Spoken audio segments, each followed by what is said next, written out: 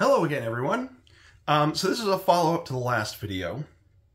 In the last video, I talked about how we had a flood down here, and that's the majority of the reason why I haven't uploaded anything in a while. All right, so what this video is going to be about is after I uploaded that video, I got a lot of questions from a lot of different people. And I kind of collected all the questions, and I want to go through and answer them. This will be kind of like a FAQ video, frequently asked questions, or maybe a Q&A. I don't know what kids call it these days. I don't know what the hip thing is. But these are questions. I have to be honest, I have them all written down, and I didn't write down the context, so I have no idea who asked these, where they were asked, the places that they could have been asked, comments in the original video. There were a variety of Discord channels that I shared this in. I shared this, like I said, in a work Slack channel. And then, of course, I shared it with family and friends. And so these questions really could have come from any of those locations. And right now, I don't remember where they all came from. So let's get into these questions. All right. And these are also in no particular order. It's just what I wrote down. All right. Do you have Twitter, TikTok, Twitch, etc., etc., etc.? This one I got from a couple of places, which I found kind of flattering. That people might want to follow me or interact with me in other capacities. But the truth of the matter is I'm not very active on social media. So I do have these things, but there's not a lot of stuff on them. And each of them have caveats. Let's go through them. So on Twitter, I am at Criswell Games. Probably put the text here. I'll probably put a link down in the description. I don't really do much with Twitter. Twitter was always kind of a cesspool, a flaming dumpster fire. It's not a pleasant place to be. And so I don't really do much with Twitter. And ever since the man who must not be named, the billionaire who is not smart, I don't know why you fans of his think he's smart. He's not a smart man. And his purchase of Twitter has really just brought his stupidity to the forefront. But the point is when he took over Twitter, I kind of left Twitter. And I wasn't really on Twitter much before, so it wasn't like this big leaving out of protest. It was just like, you know what, I'm done. Screw this. This isn't fun. But I do have a gaming account on Twitter. Like I said, it's at Criswell Games. But the thing is that's interesting about it is that I never really tweeted directly from it. Like I didn't log into my phone or go onto the desktop and tweet. The reason Criswell Games exists is several years ago, I noticed that everything wanted a Twitter account. Like, my Nintendo Switch wanted a Twitter account. PlayStation 4 wanted a Twitter account. And I was like, who in their right mind is going to give their Twitter account to all these different devices? And then I started thinking, well, what would it do with my Twitter account if I gave it my Twitter account? So I made Criswell Games with the express purpose of giving it to all of my devices. And so literally, if you go there, all that you're going to find are videos and screenshots from the games that I played. And again, I haven't posted in months. There was one of his mass firings after he bought Twitter. It broke integrations with different devices. And I noticed that on my Xbox Series X and on my Nintendo Switch, they would error out. They weren't able to post to Twitter.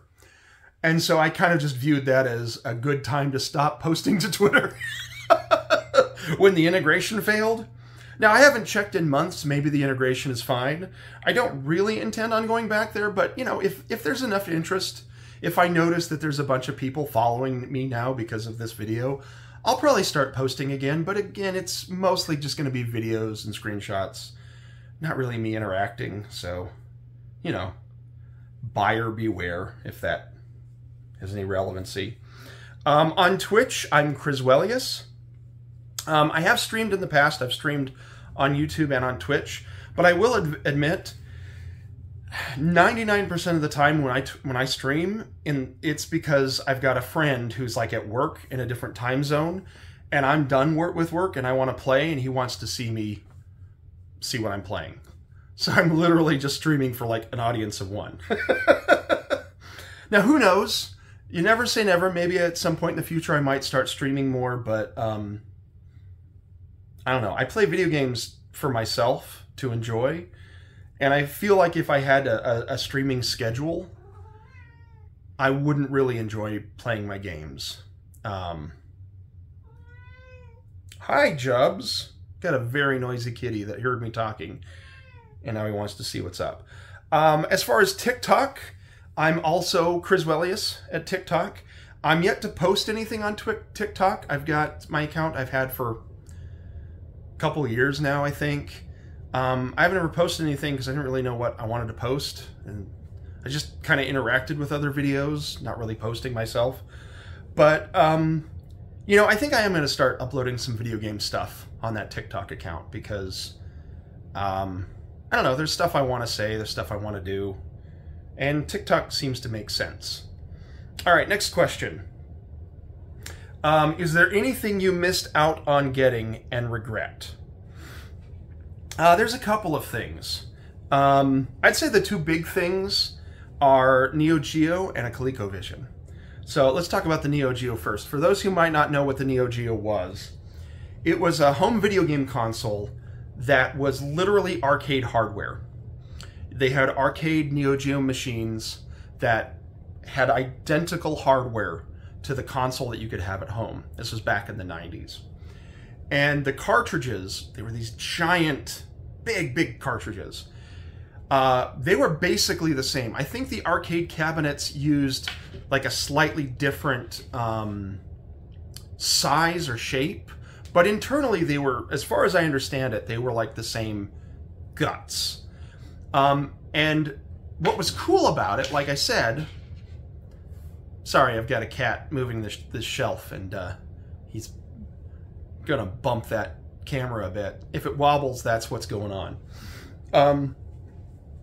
But what was cool about the Neo Geo was it was arcade perfect. Your home console was identical to the arcade hardware, which was really amazing back in the 90s. These days, that's not such a big deal. Arcades are dead, and, you know, home computers are so advanced that, you know, even if we had an arcade today, the home computers would probably be way more powerful than the machines in the arcade.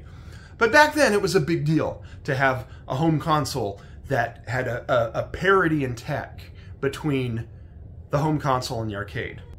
And the thing is that the Neo Geo was really expensive. I haven't looked it up.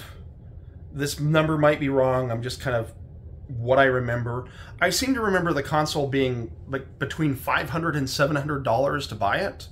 And then the games were about $200 a game. That's, you know, 1990s money. That's a lot of money. And the truth of the matter is I just didn't have that money back then. I couldn't afford it.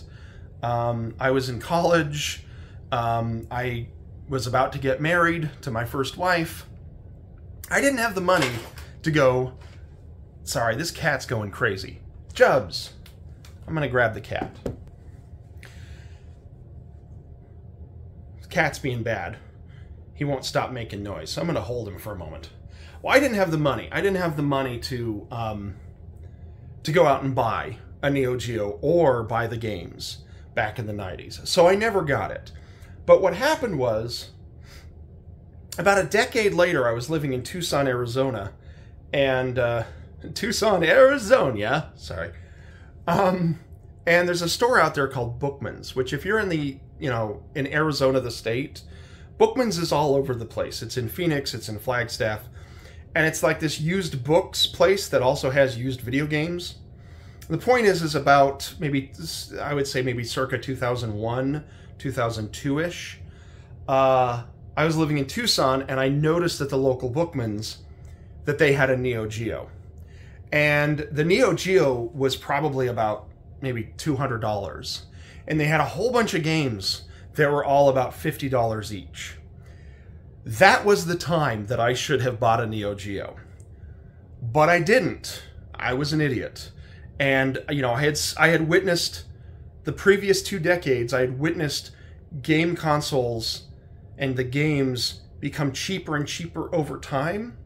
Because by this point, you know, Atari 2600 games were like maybe $1 each. So my logic at the time was, oh, it's just going to keep going down in price. So, you know, why spend $200 now when I could wait a year or two and it'll be $90? That never happened. They started raising in price, and now they're really expensive. And in addition to that, you know, we now have HD televisions, and I have to be honest, I don't think you know, I could run a Neo Geo through my RetroTink, and it'd probably look okay. But if I really want to play those games, they're available on modern platforms in HD. You know, I've got several Neo Geo collections.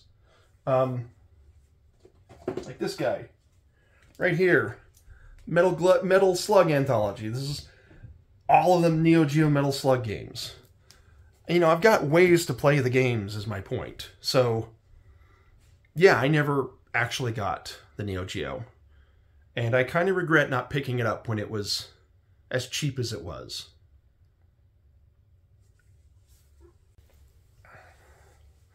The other regret, the other console I missed out on getting is the ColecoVision. Back in the 80s and the late 70s, you know, I was a little kid. My parents were buying 100% of my games. And, you know, I had my Atari 2600 and I really loved it. And I wanted a ColecoVision. I wanted one really bad, predominantly because it had the best port of Donkey Kong. And I was really a big fan of Donkey Kong. And the Atari 2600 port of Donkey Kong was really disappointing. And I wanted a ColecoVision. The problem is, there was a ColecoVision computer, which was basically the ColecoVision in computer form. It had like a keyboard that you could use. And it had these dual tape drives in front of it. This was back before disk drives were really prevalent and computers had tapes. And what was really cool is like it had file systems on the tapes.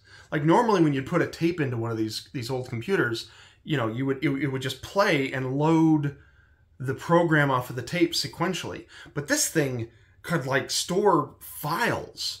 And I remember seeing one in action. You'd put the tape in and you'd load something and the tape would like be spinning back and forth as it'd be finding the file, which was incredibly cool in like early 80s. I mean, even these days, that's a pretty cool piece of tech. Probably really suspect to, probably really prone to mechanical failure. Might have been a hard thing to maintain. But the point is I was holding out for a ColecoVision computer. So we were out in the middle of nowhere. We're out in rural Wyoming. The nearest place that sold games was a Sears in a mall 20 miles away. They did not have the ColecoVision or the computer or anything. The nearest place that had one was Salt Lake City, which was 3 hours away. And, you know, we just never went out and bought me one. So I never got one.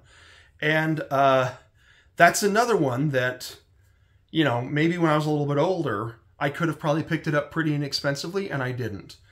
And I do regret that. That is the other big thing that I regret. The Neo Geo and, you know, a ColecoVision. Because I really wanted a ColecoVision as a kid. All right.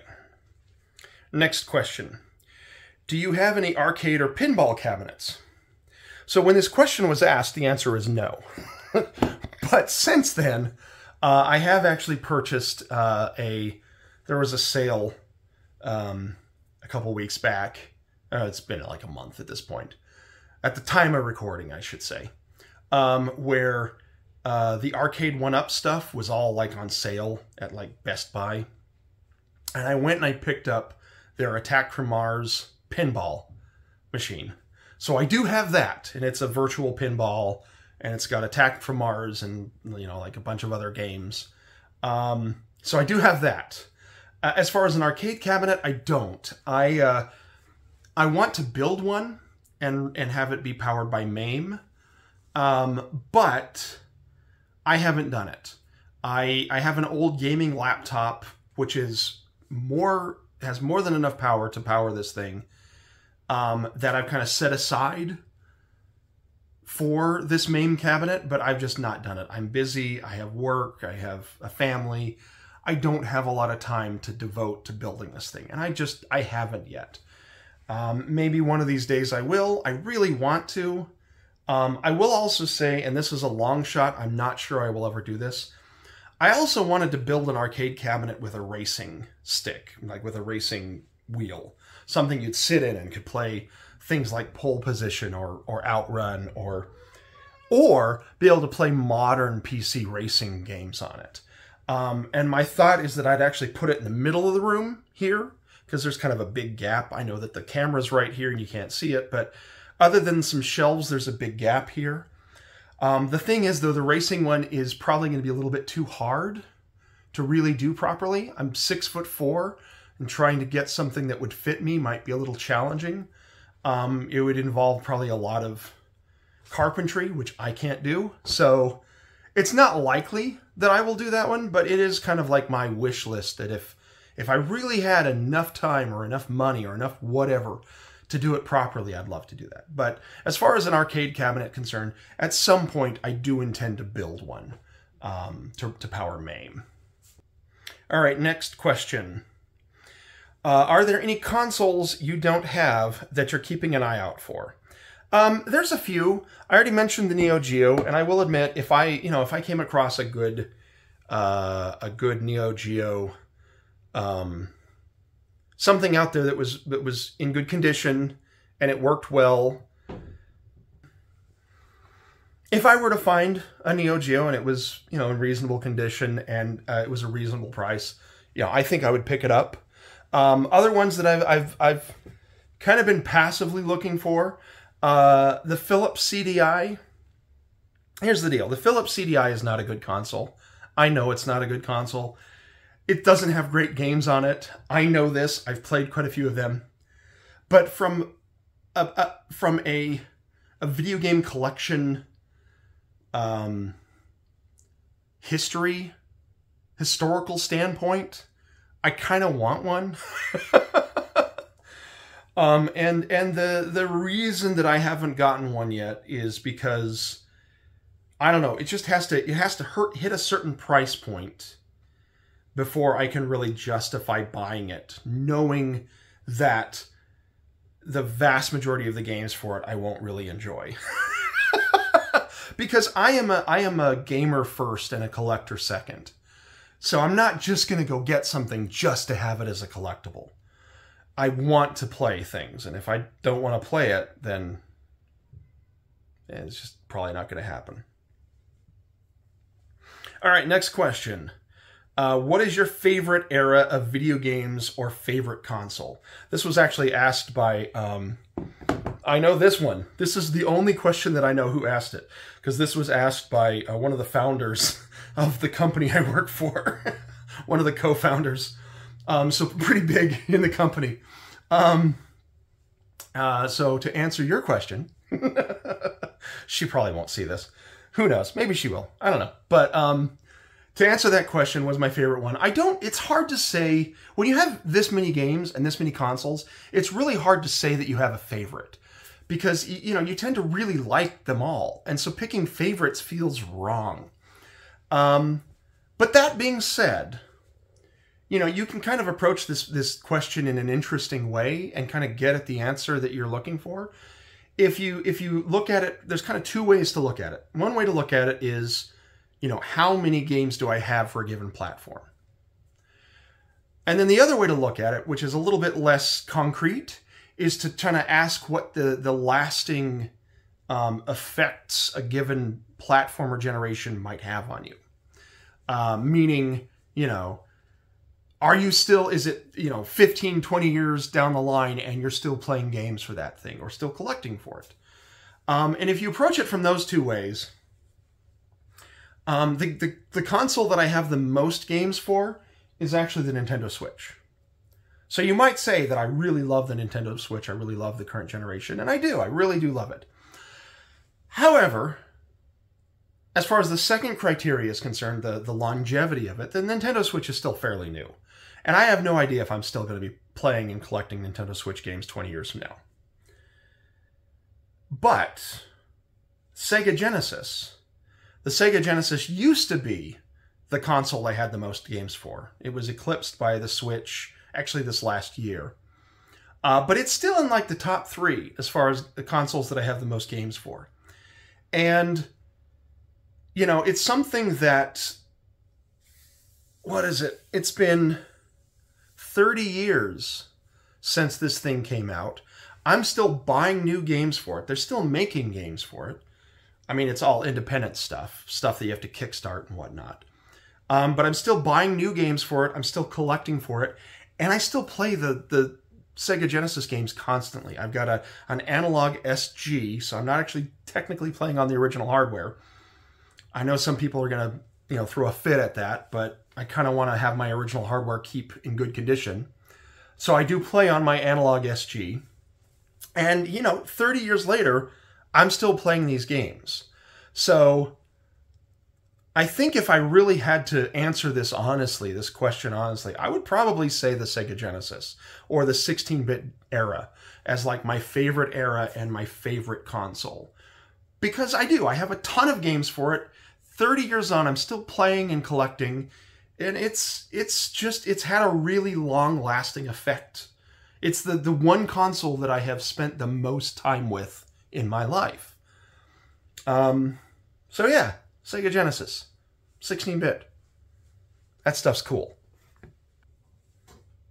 Next question. Have you played every game?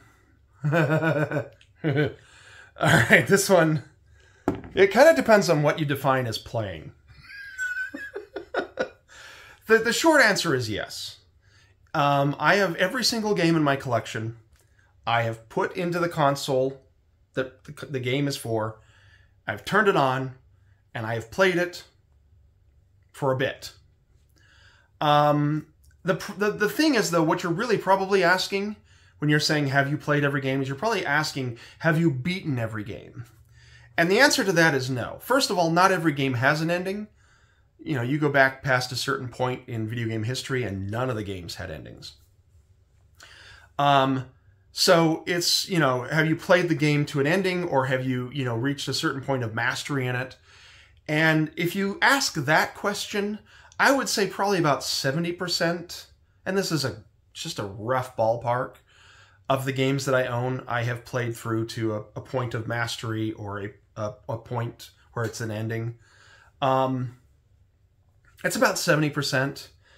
There's some games that I get and I don't get into them as much and I bounce off, but I usually try to come back to them.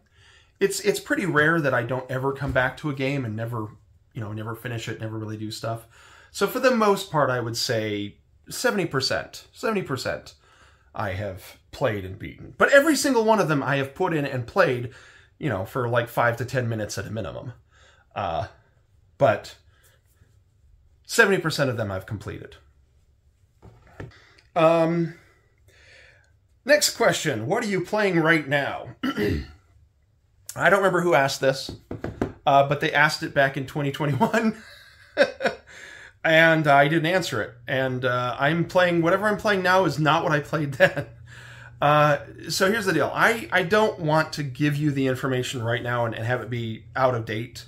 So what I've decided to do is, I've also been trying to come up with like, what can I upload to the channel that I could do at a regular basis that's not going to overwhelm me, because I'm busy, I want to play games, I work.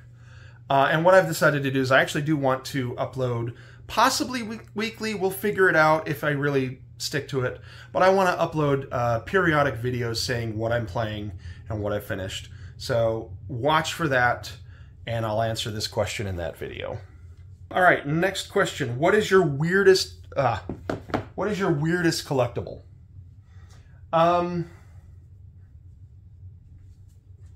Here it is. I know it was behind me. The weirdest collectible I have is this. Now, what is this? This is Hyper Light Drifter, which is it's a RPG. It's got vaguely Souls-like combat. It has kind of a almost a Zelda feel to it, sort of. It's fun. It's a great game. I really enjoy it. This collectible is a box that contains, I don't know, there's something in the box. I don't know what it is. It's probably a manual, maybe other little pieces of tack, and then a fake cartridge. This is not a real cartridge. It's a fake Super Nintendo cartridge. There's no actual game in here. This was a... Who did this? Is it I Am 8-Bit? Doesn't have any information on it. I don't know who did this. But there was this thing where you could pre-order this, and they'd give you a Steam key for the game. And so the actual game was a Steam key. But then this shipped like 6 months later, and it's a box with stuff in it and a fake SNES cartridge. That is undeniably the weirdest collectible I have. You know, you go back to that question, what's your most valuable item? This is one of those things, I have no idea what the value on it might be. I don't know how to insure this. I don't know. I don't even know who would want this. Why do I want this? I don't know. It's cool though, little cool fake SNES cartridge with like important safety instructions on the back. This game pack must be cleaned regularly. No, it must not be. There's no game in here.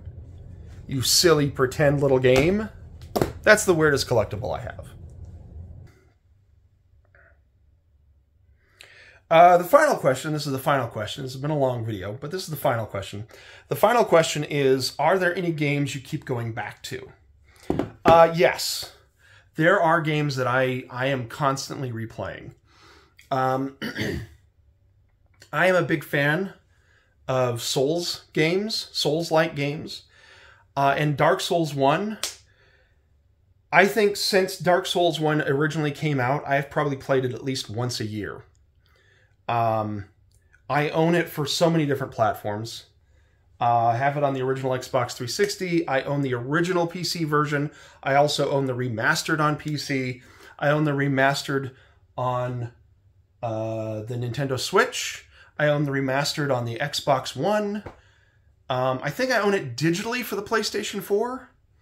Point is I, probably once a year, I go back and I replay that. I couldn't even tell you how many times I've replayed Dark Souls 1. Doom 1993 is another one. I have this yearly tradition that I call my Doom Walkabout, where I go and I play Doom 1993. I have virtually every version of Doom 1993 that exists. And every year for my Doom Walkabout, I will go and I will pick one of the versions to play. Last year, I bought the last version that I was missing, and I played it, and it was rough. Hold on. It's Doom 1993 for the 3DO. This was the last version that I didn't own, and I bought it last year, and I played it. And this is an incredibly rough version to play. This is the least pleasant version of Doom that there is. SNES Doom, you might think that's a garbage version. SNES Doom has this one beat. It is vastly superior. It is much more playable.